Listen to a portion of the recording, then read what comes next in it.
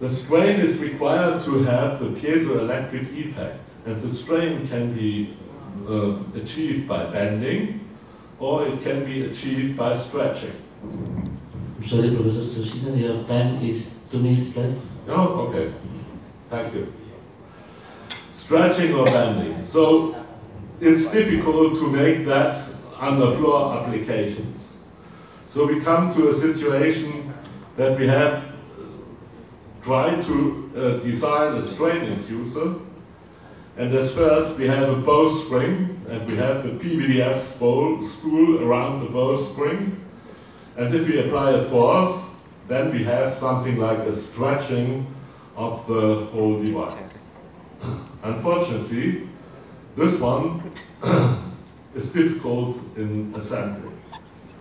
So we have developed a very simple device, which is a hinge, which is used in that case, and applying a force to the hinge leads to a stretching of the PVDF, and it's a very simple assembly.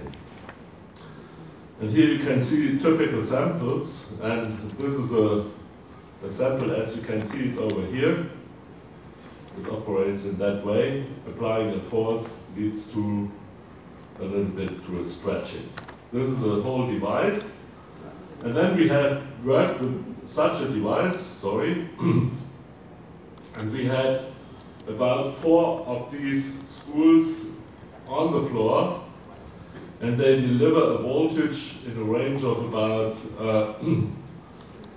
peak-to-peak voltage 200 volts, which is a lot of, and the energy of a cycle is in a range of about 1.2 milliwatt seconds, which is a lot of energy. And this is a power adjustment with a load of about, I can say it's about 7 mega ohms. And then we have tested the environment with a Texas Instrument device. So we have a receiver, as you can see over here. The receiver is powered by an USB, and the transmitter is powered by the energy harvester. This was positioned in the ground, and this was deposited in the room. And after that, we have measured the transmission, and you can see the voltage, and it requires an energy of about 175 microwatt seconds.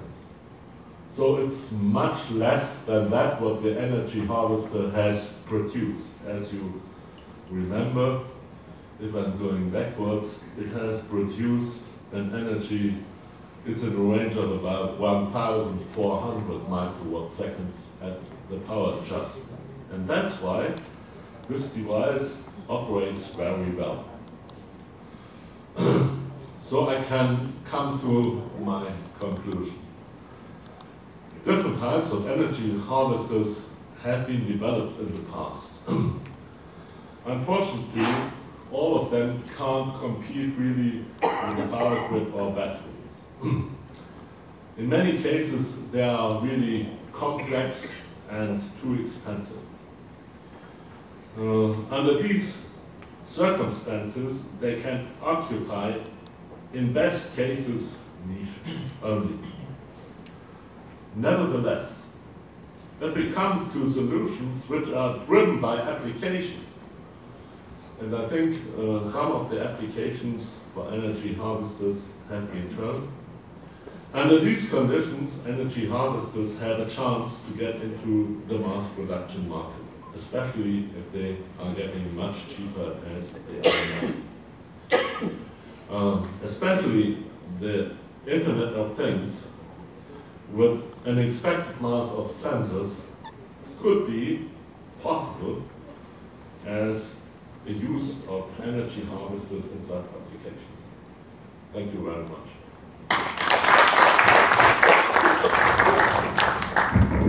Okay, thank you very much, Professor Schwesinger, for such interesting topic presentation. And now I open the session with Q&A session. I will give 3 chances to ask, and don't forget to mention your name and where you come from. Any questions? One over there. And two. Maybe once more. Okay, we begin with the two audience.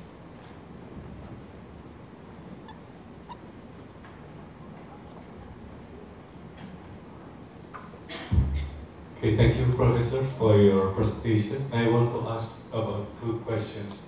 The first one, the energy harvester will always not stable in resulting or triggering the powers. And also the usage for sensor network is also not that stable, because sometimes to transmit we need more power. Will the supercapacitor or the boost converter solve the problem? Not really, not really. You need the stability is not from the energy harvester. The energy harvester is going to harvest energy and to store the energy if it's not required in storage. And the storage can be a supercapacitor and it can be a battery as well. The only thing of the energy harvester is that you don't have to replace a battery or a supercapacitor. If it's discharged, a capacitor you don't have to replace, but a battery you have to replace when it's discharged, you know? And if you have a supercapacitor or you have a battery as a storage, and you have the energy harvester which operates to feed the storage element, then you are in a stable condition. Sorry, for the second question, Yeah. or do you already compare the mechanical versus photovoltaic maybe? Okay. Photovoltaic is completely different to that, because the energy density of photovoltaic cells is much higher than that of mechanical energy harvesters. Unfortunately, photovoltaic cells will not operate if it's dark. Yeah? So you can make the same situation that you say, okay, I have a photovoltaic cell, it collects during the day. If it's bright, you can collect something of energy, store it into a storage, and then if it's dark, you can use this energy for whatever it is. Nevertheless, in some cases, you never have energy like light. So under these conditions, it's better to have a mechanical energy harvester as well. Is it okay?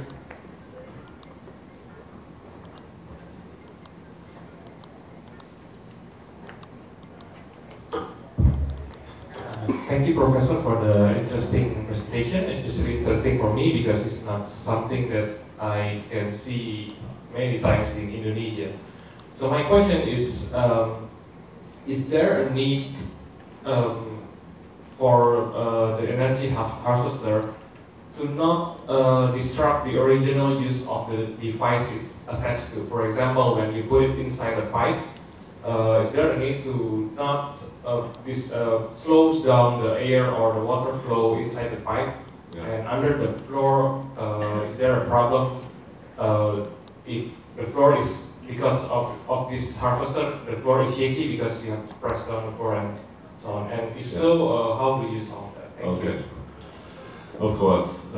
If you have an energy flow harvester or a harvester in a pipe, the plug body reduces slightly the flow. Yes, of course, you are right. So no energy is coming from nothing. So if you want to have energy, you need to make some energy transfer. It's required. And the energy transfer is made by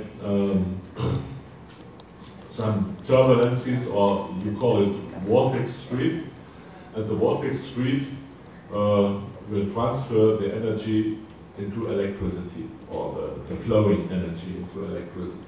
This reduces a little bit the flow rate. Nevertheless, you can make your plug body as small as possible. The only thing is you need to generate some turbulences to get the spool or the harvester oscillating.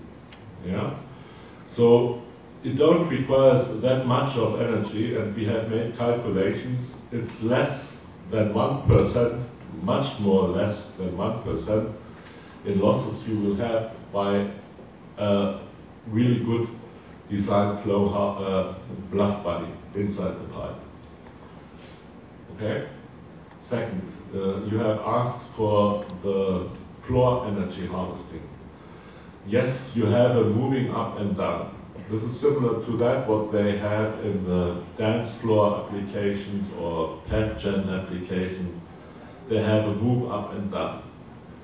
This is depending on the, or what can I say, the stroke you are going to generate can be different. And if we have a hinge, as you have seen it,